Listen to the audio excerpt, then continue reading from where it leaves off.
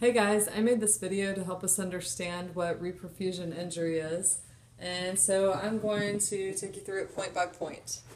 So, what is reperfusion injury? Well, first we need to understand what ischemia is, and that is reduced blood supply. So, if you have a myocardial infarction, for example, where there's something blocking an artery that's going towards the heart, then that's going to cut off the blood supply. Within 60 seconds, your heart is going to have difficulty contracting, and it's going to start to turn pale. After 3 to 5 minutes, the myocardium stops contracting completely, so your heart stops beating. Now, why does that happen? Well, it's a lack of ATP. So let's think about the role of ATP within the cell.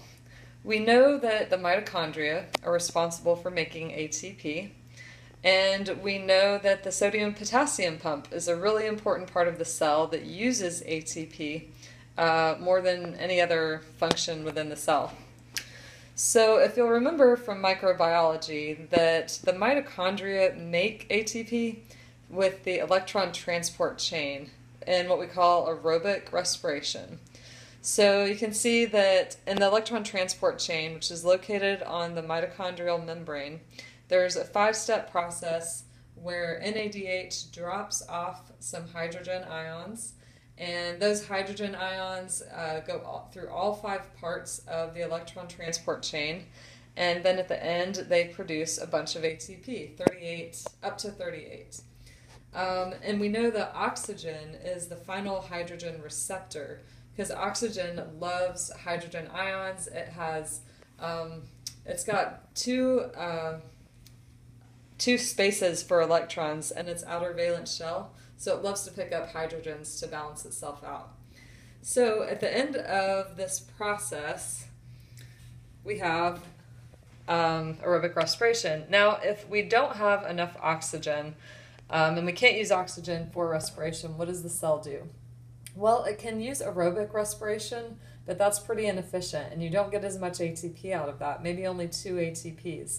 So without oxygen, you don't have enough ATP to run the sodium-potassium pump.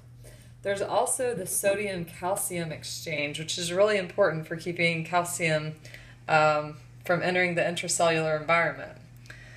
So without oxygen to power the electron transport chain, we see an increase in sodium, increase in calcium, and an increase in water within the cell. Now, where did the water come from? Well, you'll remember that when sodium enters the cell, the water is going to follow. So without the sodium-potassium pump constantly pumping the sodium out of the cell, it's going to remain within the cell, and the water is then going to come into the cell and cause a lot of swelling.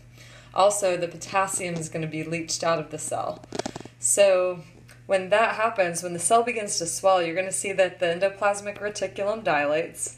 The ribosomes are going to detach from the endoplasmic reticulum, and that's going to cause a loss of protein synthesis. Now, up until this point, the damage that this has caused is still reversible. So if you were to reintroduce oxygen back into the cell at this point, a lot of this could be reversed. However, if vacuoles start to form, if the lysosomes swell, and if the mitochondria swell, then it causes irreversible damage into the cell. And I didn't write it on here, but I should have added that if the membrane becomes weak and starts to swell, then that's also a key sign of irreversible damage. What is the result of that?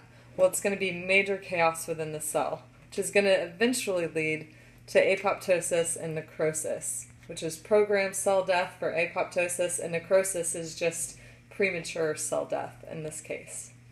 So remember, irreversible damage doesn't occur until the cell membrane is compromised and swollen, the lysosomes are swollen, the mitochondria are swollen, and the vacuoles have started to form in the cell. Now, reperfusion injury occurs if you were to restore blood flow to the site of damage, to the injured cell. So ischemia reperfusion injury happens because normally in your cell you have a lot of antioxidants.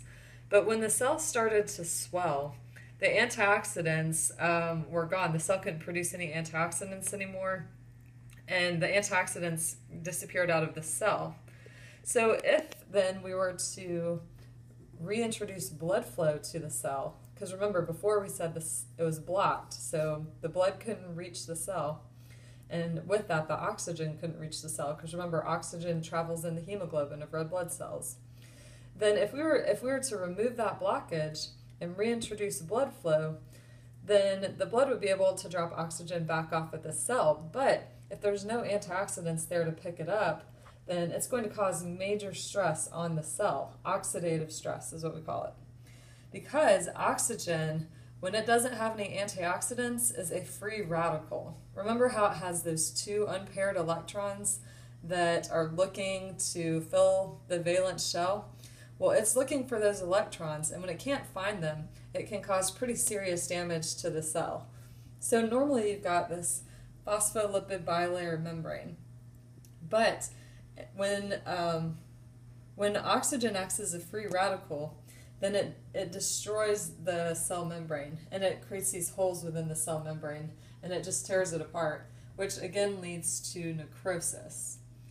Now, a couple of things that I didn't put on this chart that I saw in the book is, and I'm not entirely sure how some of this works, but that white blood cells are especially sensitive to reperfusion injury. Also, reperfusion injury can cause inflammation. And I believe there was one other thing that there were two other things that the book mentioned. When calcium enters the cell, when you reintroduce oxygen back into the cell, calcium also gets reintroduced back into the cell. And I wasn't entirely sure how that happened, but when it does, the additional calcium causes more damage to the cell and speeds up that process of necrosis. So anyways, you may have to read the book for some of this, but hopefully this gives you a basic idea of what reperfusion injury is. And just to go over it one more time, when you reintroduce blood flow back into a cell that has been without oxygen for a while, it can cause additional damage and actually speed up cell death because of that oxidative stress on the cell, because there's no antioxidants to prevent the free radicals from destroying the cell. Good luck, and thanks.